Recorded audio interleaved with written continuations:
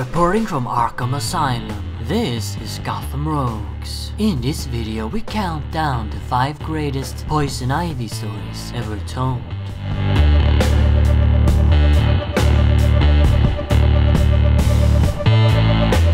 Out of the big trio of female Bat-Rogues, Catwoman, Harley Quinn and Poison Ivy, I'd say that Ivy probably gets the least amount of attention. But when scourging through the Batman's comic book back catalog, you will discover that dear old Pam actually have a whole slew of great stories dedicated to her. So let's take a look at the 5 very best ones. Of course, this list is just my opinion, so feel free to write your own in the comments.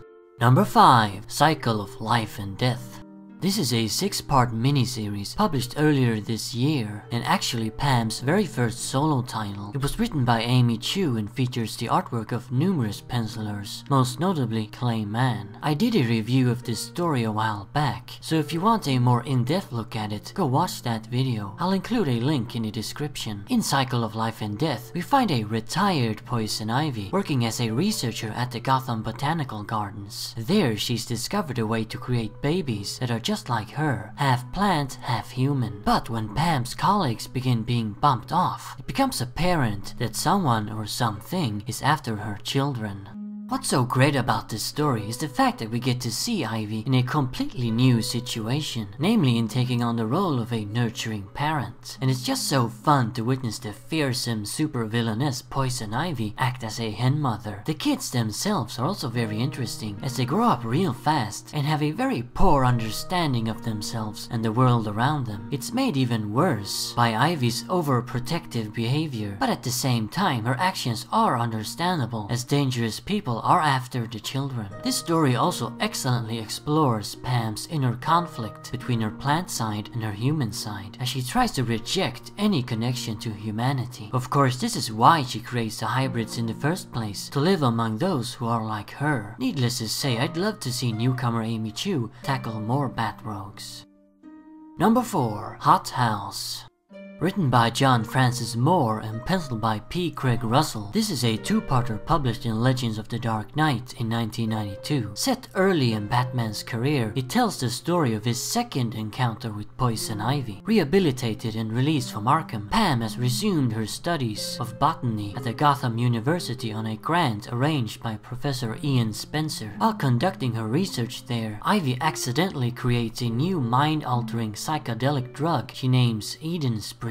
Spencer, who has connections to some shady characters, forms a partnership with white-collar drug peddler Dominique Alioso in the interest of selling Eden Spring as a designer drug. However, when Spencer is mysteriously killed, their little scheme is brought to the attention of Batman. This is a really good neo-noir mystery story where we follow Batman trying to figure out who killed who and why. At the same time, he's also forced to deal with Ivy's powers over him, and we've never seen him be more in the palm of her hand. This comic easily features the greatest depiction of Pamela's influence on Batman's mind. Her pheromone powers are so strong that Bruce becomes completely obsessed with her, thinking of Ivy non-stop, causing his work to be disrupted. At one point he even snaps at Commissioner Gordon, which is of course totally out of character for the stoic Dark Knight. The big theme of this story is control. Pamela has been controlled her entire life by various people. Jason Woodrue, the man who created Poison Ivy, the doctors at Arkham, Ian Spencer, Dominique Alioso, but now finally she's going to be the puppeteer. It's a very unique portrayal of the character too. She looks like just an ordinary woman and feels very mentally fragile. Sure, Pam does bad things, but you can't help but feel a bit sorry for this poor, disturbed and abused person. Number 3. A Walk in the Park.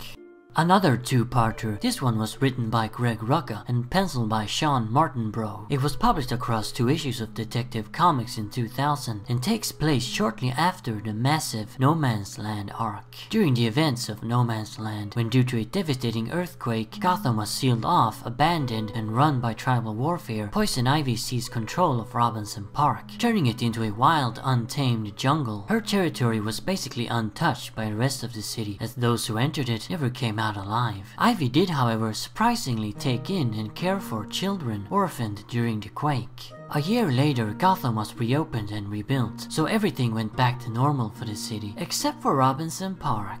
This story takes place several months after the end of No Man's Land, and Ivy and her orphans are still occupying the park. The mayor and Commissioner Gordon have repeatedly failed at evicting her or even negotiating with Ivy, so the only solution left is to get rid of the entire park by spraying it with the powerful herbicide RC60. That is, unless Batman can solve the problem within a few hours.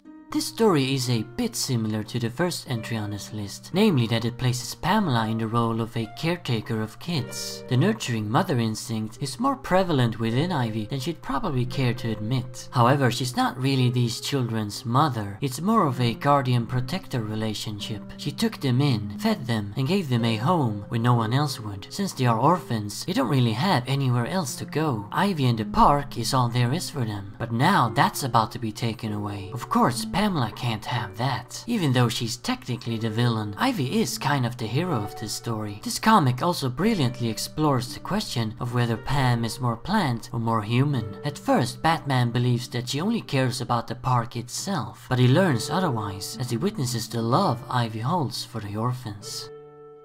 Number 2. Pavan.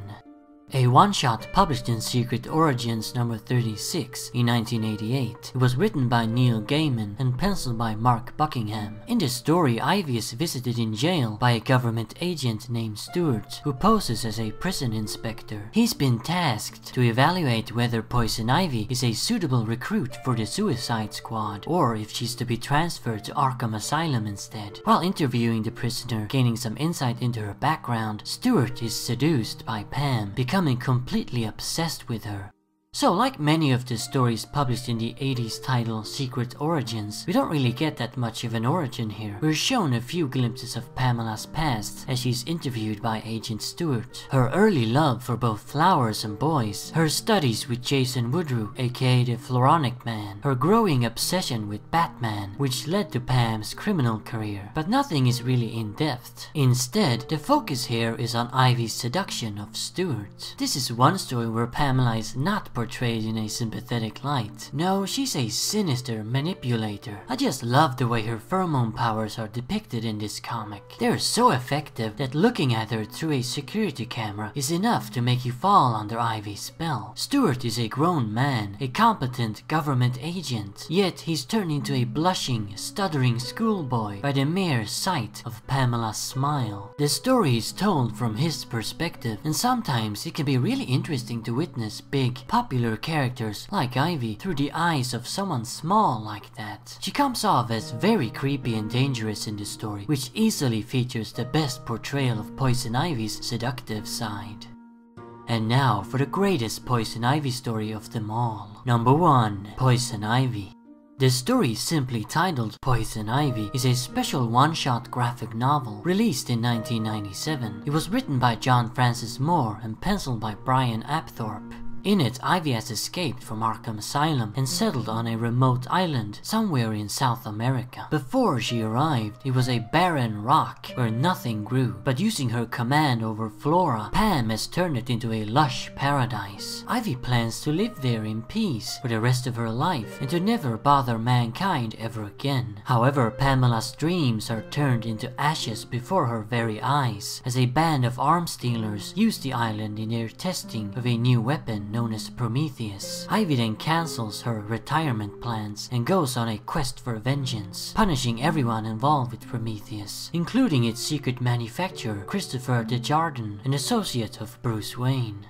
So this is another one written by John Francis Moore. I guess the guy just really has a knack for writing Ivy. Most of the stories on this list have portrayed Pam in a sympathetic light, but none of them do it better than this graphic novel. Ivy was completely genuine about staying on that island and would have left Gotham and her wicked ways behind her if it just weren't for those arms dealers. She's not really a villain at all here, but more of an anti-hero, as her actions aren't really any different from the Punishers or other similar characters. Prometheus didn't just destroy all plant life on the island, but it also killed a young girl who was there to see Ivy. Not to mention all the additional damage these people would have caused with the weapon. So while you may not approve of Pam's methods, she certainly has a point. Like in a lot of Killer Croc stories, the main focus of this comic is on Ivy finding a home, a place where she belongs, as it's explained that she hates it in the concrete jungle of Gotham. She does find that place of hers, only to have it taken away, setting her on a killing spree. Which leads to the next big question. When getting your revenge, how far is too far? We sympathize with Ivy, but isn't she taking it to the extreme? She even goes after the inventor of Prometheus, a nerdy scientist who had no control over how it was used. Does he really deserve punishment? That's an interesting debate. How far does the blame reach? No other story had portrayed Pamela as such a morally fascinating character, and that's why this is the definitive Poison Ivy story. If you're a fan of Pamela and have missed out on this comic, then you really need to get your hands on it. So there you have it. Those are the 5 greatest Poison Ivy stories ever told, in my opinion. Remember, Arkham Asylum awaits you in the next video.